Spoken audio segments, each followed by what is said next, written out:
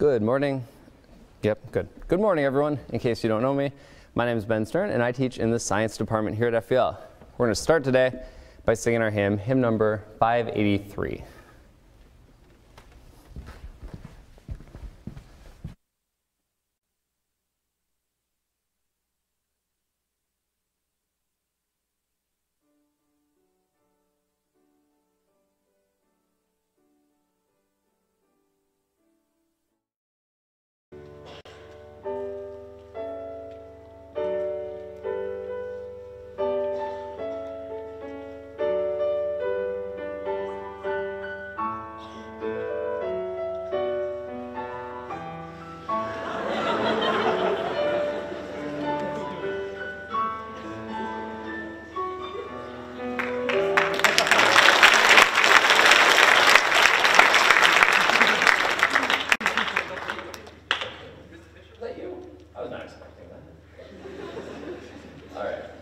So, we're not going to sing it right now.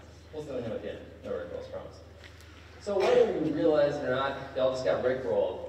In case you're Sorry, Mr. Nolte. In case you're not familiar with this phenomenon, it seems to have started around 2008, and it basically involves person A sending an email to an unsuspecting person, person B, with a disguised link that, one click, links to the song Never Gonna Give You Up by Rick Astley. For example, if I send an email to somebody saying, hey, I just got this video of Mr. Nolte telling us there's a snow day tomorrow, they'd click it, and instead of Snow Day Joy, they'd get Rick Astley in that song instead, which is arguably better. I went back into the school records, and of all the faculty members, Mrs. Gilmet has been Rickrolled the most times. Mrs. Gilmet, yeah. Mr. Shireen and I still laugh about it each time, particularly that time that we built a very detailed fake spreadsheet of guidance stuff, and we stopped by your office to go over it with you. Good times. Remember that, Mrs. Gilmet? Yeah, okay, she does. Good. If you'd like more information about Rickrolling, let me know. I'll send you an email to a link to the story. So you might be wondering, why in the world would I Rickroll you at Chapel? Why would I tell you we were going to do one thing and then totally and unexpectedly switch to something different?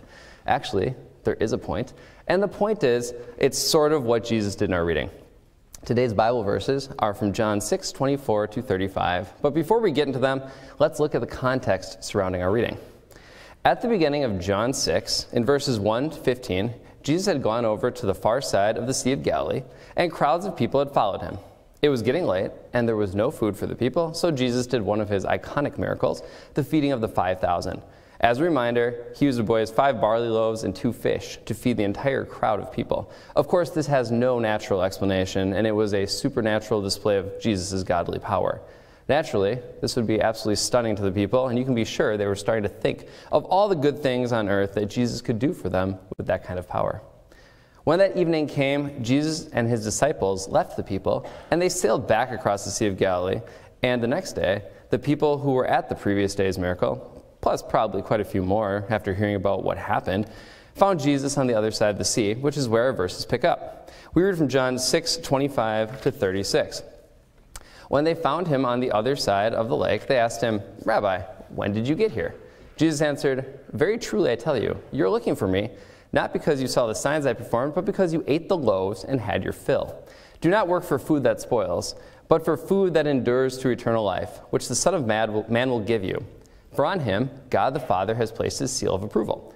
Then they asked him, what must we do to do the works God requires? Jesus answered, the work of God is this, to believe in the one he has sent. So they asked him, what sign then will you give that we may see it and believe you? What will you do?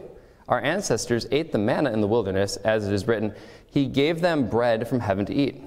Jesus said to them, very truly I tell you, it is not Moses who has given you the bread from heaven, but it is my Father who gives you the true bread from heaven.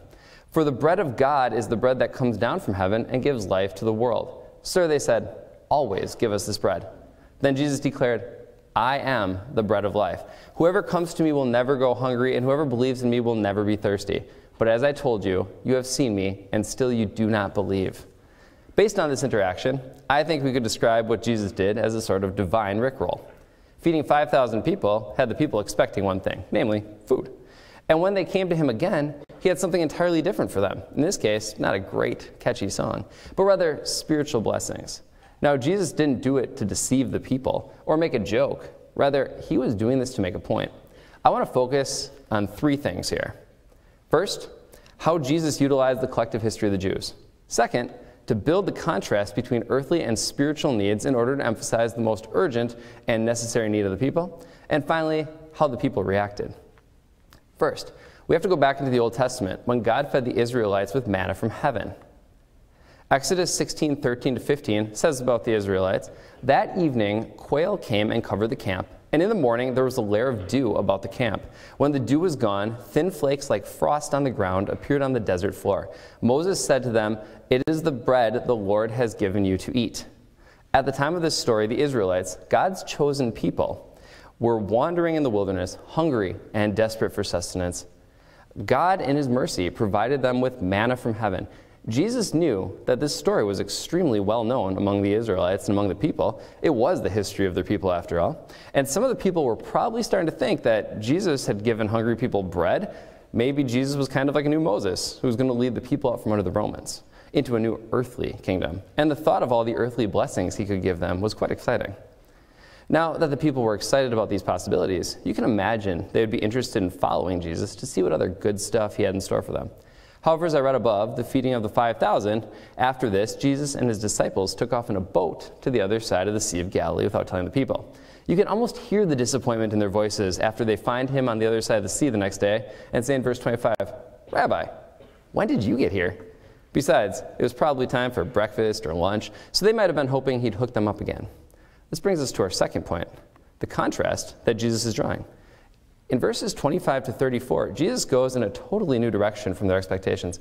He emphasizes that he is not on earth to be some kind of baker king, but rather he's here to provide for the spiritual needs of the people. He says, "Very truly I tell you, you are looking for me, not because you saw the signs I performed, but because you ate the loaves and had your fill. Do not work for food that spoils, but for food that endures to eternal life, which the Son of Man will give you." The people don't seem to quite get it yet, saying in verse 34, "Sir, always give us this bread?" In response, Jesus gives one of his most iconic statements and crushes the hopes of those who thought he would be only the source of future baked goods. We read from John 35, and then later in John 6:48-51, "I am the bread of life. Your ancestors ate the manna in the wilderness, yet they died. But here's the bread that comes down from heaven, which anyone may eat and not die. I am the living bread that comes down from heaven. Whoever eats this bread will live forever.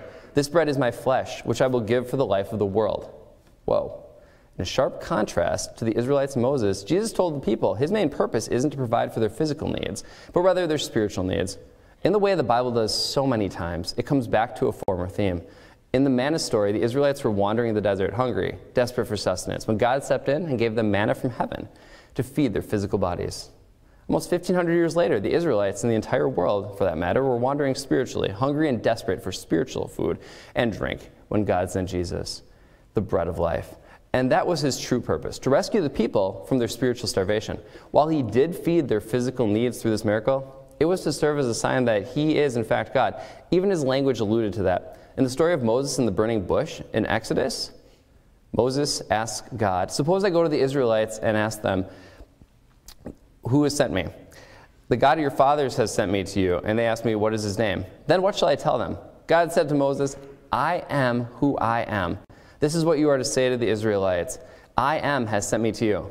Jesus echoes that when he says, "I am the bread of life." Jesus has made it clear in several ways he is the true God, here to save the people from their spiritual hunger. Which brings us to our final point. How did the people respond?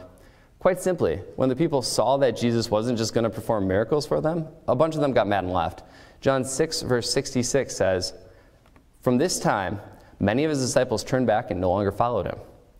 They couldn't get past the idea that Jesus wasn't mainly there for their physical benefit. But what about us?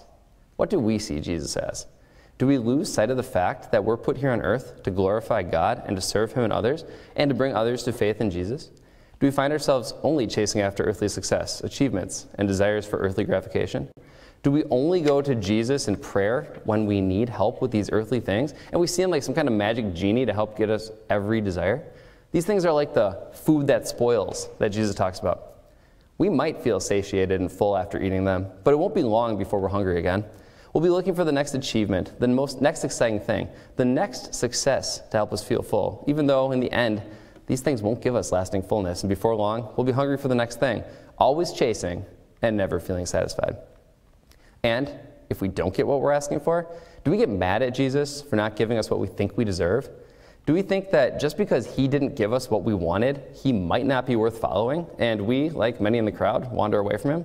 The devil is always happy to whisper into your ear that because Jesus didn't give you exactly what you asked for, he clearly doesn't love you, and it's probably a good idea to just walk away. If you ever find yourself thinking these ways, Jesus gently reminds us that in Luke 19:10, in our verses today, why he came to earth as a baby at Christmas. He says, "The Son of Man came to seek and to save the lost, as well as I am the bread of life. Whoever comes to me will never go hungry, and whoever believes in me will never be thirsty." Jesus came to earth to repair the brokenness between God and man that was caused by our sin through his death and resurrection on the cross, and through faith in him and his sacrifice to give us eternal life in heaven. Does this mean we shouldn't pray to him about anything and everything, even if it seems trivial? Absolutely not. Philippians 4:6 says, "Do not be anxious about anything, but in every situation, by prayer and petition, with thanksgiving, present your requests to God." And God does, and will continue to, shower us with earthly blessings beyond belief. But that doesn't mean he'll give us everything we ask for, or even that he'll make our lives comfortable. And in an unexpected twist, he's also telling the crowd, and us too, that even if we ever did accomplish everything we wanted on earth, we'd still have a hunger in our souls, because the one thing needful is the bread of life, Jesus, and his word, the spiritual food that never spoils or fades. Through faith in Jesus, our spiritual hunger and needs are satiated. So, in this new year, filled with challenges and new blessings, let us remember that Jesus never promised us physical comfort or the satisfying of all of our earthly hungers and desires. But he did promise to provide for all of our spiritual needs, and he gives us a profound peace and fullness that nothing on earth can provide. In closing, and for our prayer, let's turn our hearts and minds to a hymn that praises Jesus, for real this time, a real hymn, our bread of life, for both his earthly and his spiritual blessings. We're going to sing hymn number 600, All Praise to Him. I'll play the song through once really quickly, go into the setting, and then we'll start singing.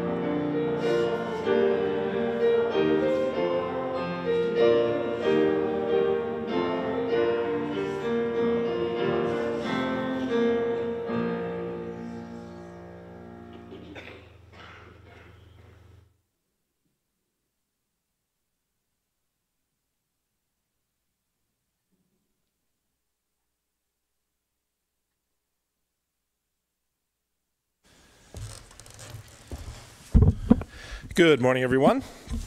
A couple of announcements before we get to the ones that will be up on the screen.